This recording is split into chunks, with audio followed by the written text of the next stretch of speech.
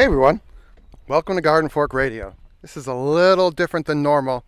It's Eric solo show, mobile version. How's that? I've got my Zoom H1 microphone. Oh, there's a bird over here making this kind of chirping sound, and I wonder if I could get closer and share this with you. So this is kind of nature Garden Fork Radio. Let's see, I'm going to be very quiet.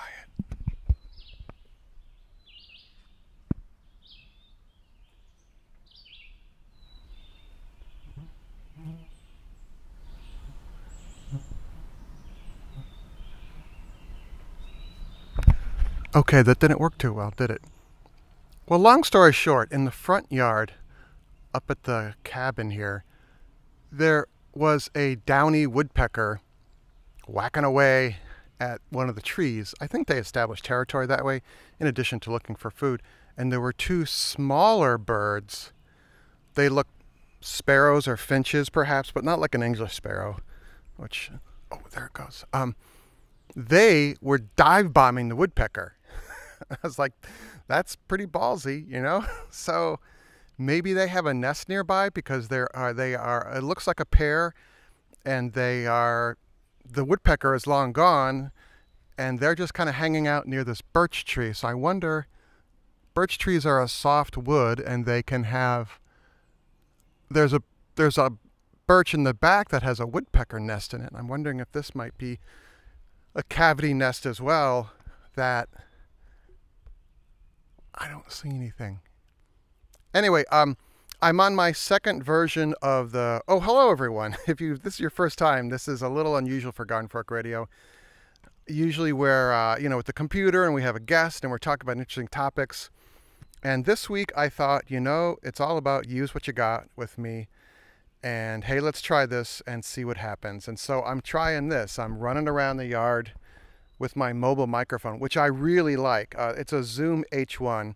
If you're thinking about starting a podcast and one or two of you, oh, the little bird is in the lawn now. It's a great mic. I will link to it in the notes, the show notes here, which you can just tap on. You tap on the Garden Fork, the show story details, and there'll be a clickable link. It's an affiliate link. That's how we pay the bills here. Anyway, that little bird just flitted off again while I'm yakking here. It is strange just talking into the microphone, because sometimes if I do this in New York City, people are like, what's that guy doing, Or at least in Brooklyn. In Manhattan, people really don't care. But anyway, hey, here we are. Welcome. Thanks for downloading the show. I appreciate you taking the time to check us out. I've been talking more about the podcast and our YouTube videos, so I don't know if that helps. I don't really look at the stats a lot. Every couple of months I look at the stats. If you're interested, there's about 1,200 people listen to the show every week, which is pretty darn cool. I mean, you might not think that's a very big number, but imagine being in an auditorium speaking to 1,200 people. That's a pretty big number. I'm always impressed. And I love the emails, radio@gardenfork.tv. I'm going to talk about some comments we've got recently here in a minute. I'm going to walk over to the side yard here, and this is version 2.0 of our no-knead bread in a Weber grill. I don't know if you've watched last week's YouTube video, but I tried being the operative word there, make no-knead bread in a Weber grill, because my thinking was, I want to make bread in the middle of summer, but I don't want to wamp up the oven in the kitchen because it heats up the whole house. I have not a range hood, it's a vent in the wall, to vent out the hot air, but it doesn't pull all the hot air out. And the oven is this big heat source that takes hours to cool off. So you've got that fan white noise going. So you're heating up a house that you actually want to keep cool. And I thought, well, could you make an oven out of the Weber grill? And I think if you had all the right stuff, yeah, but being Eric, I don't have everything. The Weber grill I have is a smaller one. I think it's a 22-inch. And I found it on the street in Brooklyn. It's called a street find. Someone was moving. You'd be surprised when people move out of an apartment, the stuff that they will just leave on the sidewalk because they're sick of moving or they don't have a space for it in their new place. And I got this grill, and it's like, so I lugged it up here to the little house, and it works just fine. But the idea is, can I make that into an oven? And if you watch the first video, Well, it was a learning experience. That's a polite word for it. That's what I'd call that. Yeah, the bottom of it was burnt and the top was baked perfectly. So, some really good comments, which I'm going to read here about how to improve that, and then we can talk a little bit about. I haven't even started baking the bread. I'm preheating the Dutch oven right now. So, I thought, maybe I'll do my podcast while I'm waiting for that to heat. So we're outside. I've got the iPad sitting here on the wellhead. Henry and Charlie are in the yard. The deer flies aren't too bad right now. Somebody's dinging me. So let's go here. So from last week's No Need Bread, a couple of actually really positive comments, a couple of negative ones, but let's talk about the positive ones. From Lisa V. My husband's a grill master and I'm an experienced bread baker. So together we have developed a method of baking bread successfully on a Weber grill. My husband started the coals just as you did, but he arranged them in a circle below the grate to create an indirect heat, a method he uses when roasting turkey on the grill. I centered a deep dish pizza stone on the grate, but not over the coals, and let it preheat 450 to 475 degrees. When hot enough, I slid the bread onto the stone, put the lid on the grill, and squirted. When hot enough, I slid the bread onto the stone, put the lid on the grill, and squirted a little water through the vent holes to create steam. The bread came out great. I have a couple photos, but I can't attach them here. Oh, maybe I could message Lisa and ask her to send us photos. Somebody asked, and they always do, where's your recipe for no knead bread? And I guess it's an attention span thing, but throughout it's a couple times in the video I said at the end of the video would be a link for the video about the no knead bread recipe. But then people always ask anyway, so I just politely reply with the link to that video. It's also on the Garden Fork site. Just go to gardenfork.tv and type in no knead bread. But I have it, well, actually, I now measure it using a scale, but if you want to do it by volume, it's 3 cups of flour, 1 5/8 cups of warm water, a heaping 1/8 of a teaspoon of active yeast, and then a heaping teaspoon of salt. Kosher salt, cooking salt, not table salt. You would use less with table salt. And there you go. You just mix together the dry ingredients, the yeast and the salt and the flour. Mix that all together. I use a whisk, actually. And then add in the water. It's going to be real shaggy. You don't want a real wet dough. You want it to be half dry, half wet. Cover that in a warm place overnight, and that's your no knead bread dough. All right, so from Steve, I would leave the wire rack in and put the cast iron elevated if the cover fits. Oh, to elevate the Dutch oven a little higher if the Weber grill cover fits. Double dome effect should work, same amount of coals. Great idea, though. You should make a t-shirt, Got Wampin'. I think that, I don't know if that's a new word for me or just using it in the videos now, but wamping hot, that means it's hot to me. And I guess people have called that a new word. The Impatient Gardener, Aaron, I wouldn't call that a failure. I'd cut that top off and enjoy it, which we did. Butter, glass of red wine, or a fruity IPA, depending on who you are. And this is here. Your parchment is based on the oven in the house. You may want to cut a type of disc for the bottom. I don't know what that means. Oh, but several people suggested to check out Cowboy Kent Rollins' YouTube videos on cooking and baking in cast iron over coals. So that's Cowboy Kent Rollins. Go to YouTube and type in Cowboy Kent Rollins. It's kind of neat, you know? Yeah, it's just, sure enough, and that was from David. Thank you, David. And this one, I got a couple of these. Eric, you made me seasick. Too quick with the camera. Much better when the boss takes over. Cheers for now. Well, the boss isn't always here. She works about 8 days a week. And then she has her own alone time, which I really can't infringe on. I got to, just kind of recoup. And a lot of times I'm kind of talking to the camera, but also showing something going on. And with the grill, I can't really get my head right next to the grill because it's too hot. So I was whipping the camera maybe a little too fast back and forth. So, you know, what the heck. James G, regular contributor. That was brilliant. Not for you, the confident, let's see what it tastes like at the end of the cooking session. And of course it tastes divine. You're a human and have interesting and useful results. Negative results are as important as the other kind. Thanks. I totally agree. Veronica posted, I can't wait for the follow-up video. Yeah, well, that's what we're doing, yeah. Snow Pony, regular person. Okay, so it wasn't perfect, but it was done. I'm sure your next attempt will be more successful. Love the GF philosophy and your approach to more things. Looking forward to the next video. Yeah, so that was kind of cool. I went to the nursery this morning. There's a working farm. They have grass-fed milk cows. It's called the Freund Farm. It is in Canaan, Connecticut.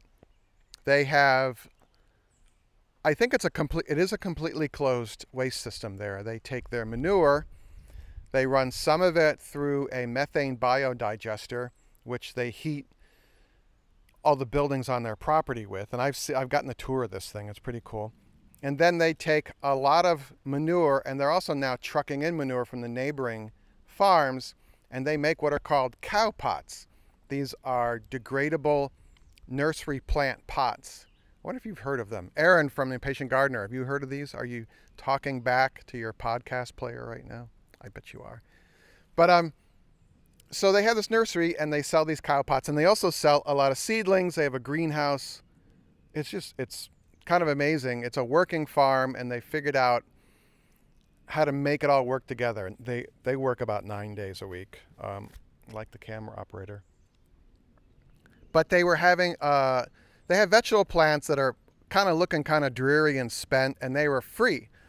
And they had some cardoon. And I don't know if you've ever seen cardoon, the plant. I saw it at the Brooklyn Botanic Garden in the herb garden years ago, and I've always wanted to grow it. It's a member of the artichoke family, and it looks like this spiny plant you'd see in Latin America, maybe like a mashup between an aloe vera plant and a cactus or something.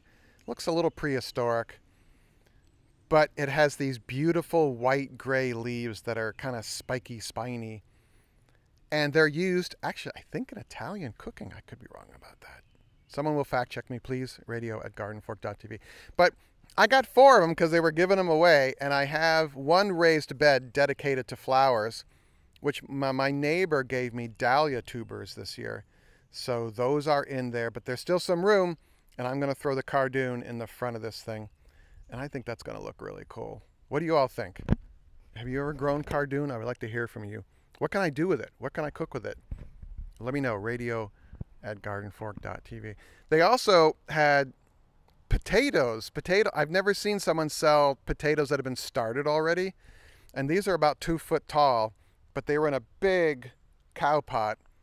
And I'm going to dig a deep hole in my garden on two big holes and drop them in. I already hilled the potatoes I planted from seed potato, but I'm going to put these in as well.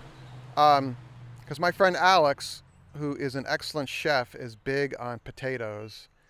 And I thought growing him fresh potatoes would be kind of a thank you for all the cooking he does, because he cooks whenever we get together. He and I will cook together, and I learn a lot from him. So I thought I'm going to grow him potatoes, and in the fall we'll have some nice potato dishes. I've also been experimenting with a real basic curry dish, which I should make a video about. I don't know, I'm not an expert at curry, but it can be very complicated, yet I think it also can be very simple. I mean, basically what I've done is I have curry powder, wave to the neighbor, curry powder, and then garam masala. And both of those are spice blends of basic spices. Because, you know, you see the photos for a curry in a cookbook or something, and they have all the spices on a beautiful like tin plate or something, and there's like 11 spices there, and you're like, oh, I gotta go to the store and buy 11 spices. But the garam masala and the curry powder are blends, and curry powder among curry purists is controversial. Maybe that'd be the polite word for that. So I take those, I'm cooked down, I mince some onions pretty fine, garlic, and then when those are starting to go clear and starting to get a little golden, I throw in a big tablespoon of curry powder and a big tablespoon of garam masala, neither of which are spicy hot. I don't think there's any red pepper flake in them. And I'm a real gringo when it comes to spice hot kind of thing. And I let the oil and the heat from that, does it really toast the spices? But the oil gets infused with that and warms the spices. And you're not really dry toasting it, you're wet toasting it, I guess would be the word for that. Anyway, so I start that, and then I throw in the vegetables that take the longest to cook. Carrots. I mean, a kind of classic curry that my friend Alex makes is carrots and potatoes a lot of times. So I put in the carrots, I chop them in the, like size of nickels or whatever, throw that in, let that cook, throw in potatoes, and then I just go through the freezer and the fridge and see what I have, like chickpeas. I love chickpeas. I always have some chickpeas from the Instant Pot. There's a video about that, of course. And let that cook, and then you throw in a can of what's it called? I'm blanking. I buy the Goya version. Is it coconut milk? Is that what it's called? Hold on. Coconut. I'm walking into the house because my brain doesn't always work, and I know exactly where this can. I'm real visual. I don't always know the names to things, but I know what they are, what the jar looks like. Going through the coconut milk. Ding, ding, ding, ding, ding. Leche de coco, by the way, in Espanol. But coconut milk, when you open that can, there is oil at the top. It's a solid oil. So it's like a vegetable shortening, I guess. And that is what's going to give your curry a mouthfeel, which I think is important. If you're concerned about the caloric rating, you can get a light version of it, or just womp off, here we go. We'll cut off half of the solids, set that aside for something else, and use that. But that gives it a creamy mouthfeel. And also got to realize that one can of coconut milk is serving 4 or 5 people, or 2 or 3 of your meals if you're making a big thing and you're going to take it to work or something. And that's it. And then I salt it. I put some salt in at the beginning with the onions, and then I'll salt it. Well, I'm going to taste it and salt it, and then I let it cook down. And boom, you're done. I don't stick blend the vegetables. I like the vegetables to be whole. At the very end, if I have frozen corn, or if I keep frozen corn or frozen peas in the freezer, because you can buy them in bulk at the Costco. It's like a 2-pound bag, maybe more. Organic. I mean, I eat them. I just eat them out of the freezer. So those go in, and then cilantro at the very end. Fresh cilantro, I think, is important. If you're not big on that, there's some people actually don't like it, and that's totally okay. Don't yell at me. And then boom, you're done. So I'm going to walk over to the Weber grill and see. I'm having some issues with ventilation because the vents at the bottom of my grill are broken.